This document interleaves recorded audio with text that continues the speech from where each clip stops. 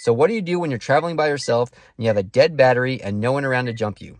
I'm going to show you the one thing that every traveler should have in their car no matter what. All right, so here's the scenario. My car is making this insanely annoying beeping sound. I don't know why. It seems to be coming from the trunk area here. So that's this noise it's making. I don't know why. The power lift gate will not come up on the back and it's not turning over. So if I get in here, let's see, I get the keys out. So I got the keys right here, the key fob. Come in here to the car, got my foot on the brake and trying to start it. But it's not doing anything. Yeah, so I think my battery's dead. And you can probably hear that beeping sound coming from the back. So this is what I'm going to use today to jump my car. It's the Noco Boost Sport, and this is a portable battery jumper. It's a lithium ion battery. It's very small. You can see where it's I'm holding it in my hand, and turn it on. It's got a battery indicator there. It actually has a built-in flashlight that I don't need right now, but it does have that. And I do also like it because it has USB on here, and this is actually becomes a portable power bank. I can plug in my phone, or if I had a tablet, I could do that. But today I'm going to use it to jump the car, so I'm going to show you how to use that. All right, well, you can probably still hear my car beeping like crazy. I don't know why it's beeping, but I'm going to jump it with this Noco Boost Sport here, and it actually comes with these alligator clamps, and one end looks like this. So I'm going to plug it into here. Now let's go over to the battery of the car and hook these up. All right, now that I got the hood up and I got the battery in front of me, I'm just literally gonna hook these up, positive to positive, negative to negative, and turn it on, and that's it.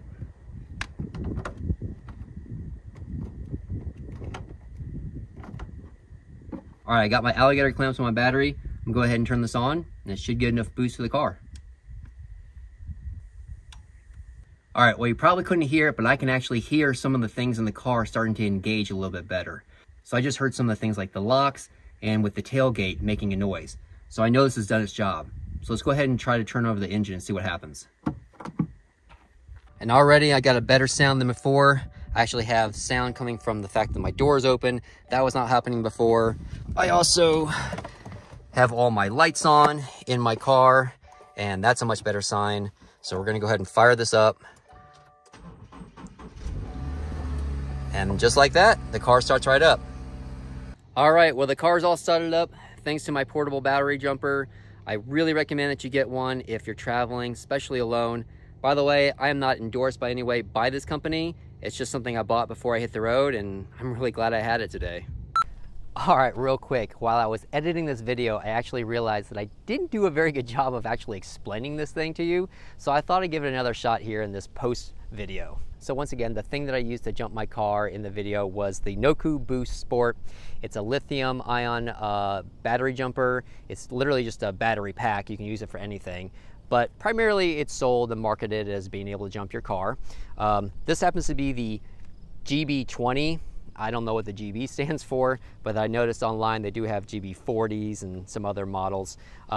This particular one is 500 amps, and it was specifically made to jump a small car like mine. You do want to just make sure that the battery pack you get can jump your car. If you have a bigger car, you're going to want more amperage probably. So this one fit me. This one retails for $80, and I noticed that you can get that price on Amazon, but also just in a retail store. So I actually walked into like a auto parts store and picked this up off the shelf. That way I didn't have to pay for shipping and handling or just wait to have it shipped to me or anything. So the reason I bought this is because as a solo traveler, I didn't want to be in a position you saw in the video where I'm in the middle of nowhere and I have a dead battery and you have to maybe wait a couple hours for someone to drive by you or call AAA or your auto insurance or whoever and get someone to come out to you to jump your car. So I bought this right before I left, and funny enough, I actually forgot I had this.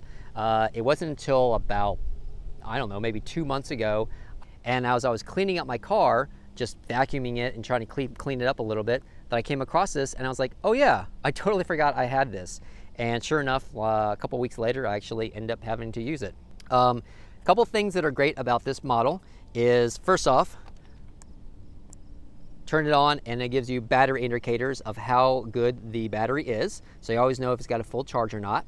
I find that I get about 2 car jumps out of this. I've actually been having some car battery issues lately on my car, and so I've actually gotten 2 jumps out of this before I have to charge it again. And it actually has reverse polarity on it. So in case you're maybe for some reason colorblind, red, goes to positive and black goes to negative. If you reverse that for somehow, you would not mess up anything. It's reverse polarity, and that's what that means. And then as an added bonus, it actually has a built-in flashlight I mentioned in the video, and there it is. Press it again and you can dim it, or you get like a strobe effect if you need to have kind of like a hazard kind of light on you. So I actually do like using that. It's very simple to use. On one end you actually have, this is where it's going to plug up to the alligator clamps. You plug it in to here, hook it up to the car, fire it up with the power button, and that's it. And then another thing that's great about this one is it has USB out, so you can plug it up to your phone, tablet, or computer, and you can get enough battery pack to charge your small electronics. But this actually charges with micro USB to USB-A. So this right here, USB-A, will plug directly into, I just plug it in the power inverter in the teardrop to charge this whenever I have needed to use it, and the other end plugs into the battery pack. It comes with a little bag, so it makes it very easy to pack everything away, keep everything in here, and then I just put this underneath my car seat, like I said.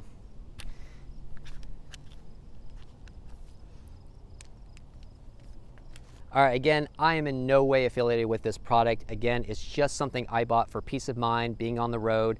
I think it's something that pretty much any car owner should have. I have battery jumper cables in the car, so if another car was around me, I could jump my car that way if necessary. But I thought this was a smart move while I'm out here all by myself, and I don't ever know if I'm gonna have other people around me. So again, this was just peace of mind. I think any car owner should have one, no matter if you're traveling or not. Thanks for escaping normal life with me.